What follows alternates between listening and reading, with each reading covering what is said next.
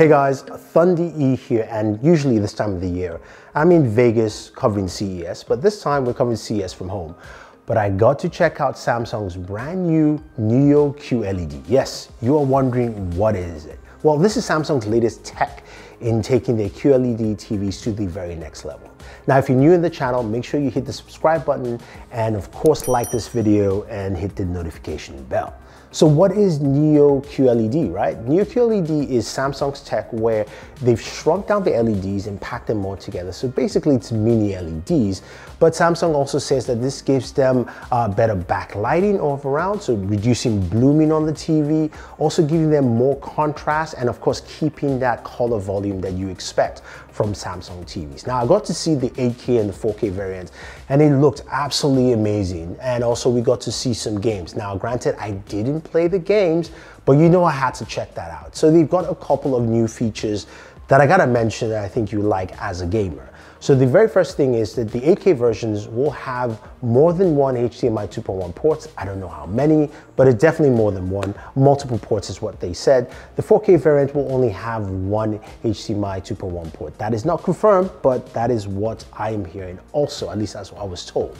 Now, when it comes to features, they've got something called the Gamecast, which is really cool.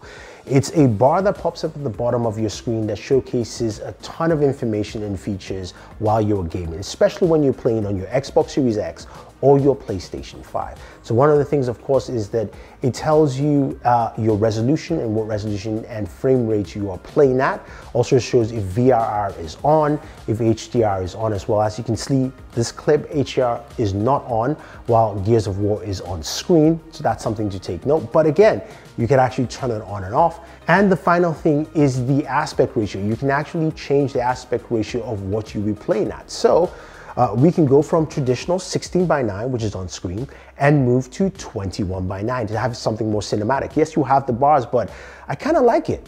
And then you can also move to something much bigger, like 32:9, to have really super wide aspect ratio for, of course, your gaming experience.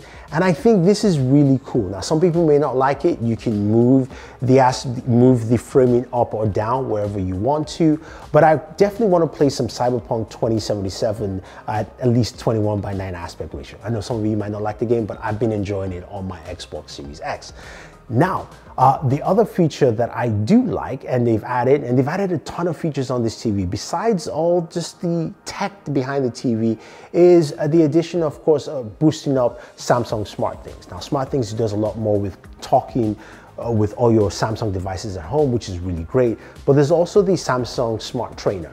So the training software allows you to select different trainers that you can use, but you can also connect your webcam, allowing you to do the workouts with the trainer. Yes, you can jump around and do your squats or your jumping back jacks on your own, but it actually tracks and matches your workouts so that it knows you're physically doing the jumping jacks and you're physically doing the squats.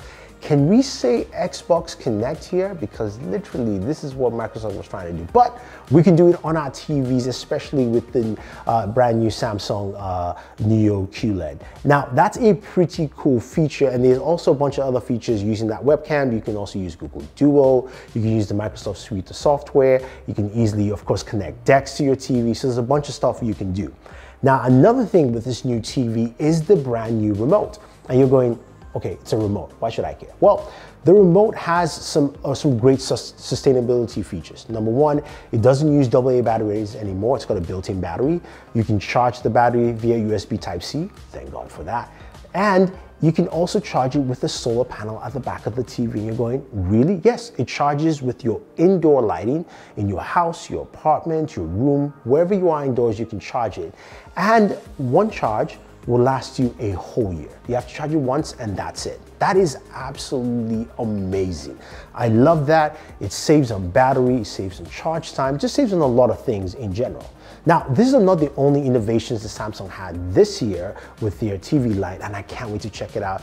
They also had their brand new sound bars with, of course, the ability to tap to play, so you can basically transfer your music or whatever you're listening to by just tapping on the sound bar. And you have features like OTS Pro and Space Fit Sound that give you better surround sound, letting you hear helicopters fly over your head and track that with the built-in tweeters and soundbar altogether. I think those features are great. You've also got updates to Samsung's Frame TV line, making it thinner and more bezels for you to select from. And you've got the bespoke refrigerator line that adds a nice variance and balance to your home, giving you different styling colors and also some really nice innovation in refrigeration technology. There's a lot Samsung announced at CES this year, but if you're looking at TVs, make sure you stay tuned for the NEO QLED TVs, because I am excited to see what it brings to the table, and I'll definitely be doing a lot of gaming on there once I get it in-house. So if you guys have any questions or any comments,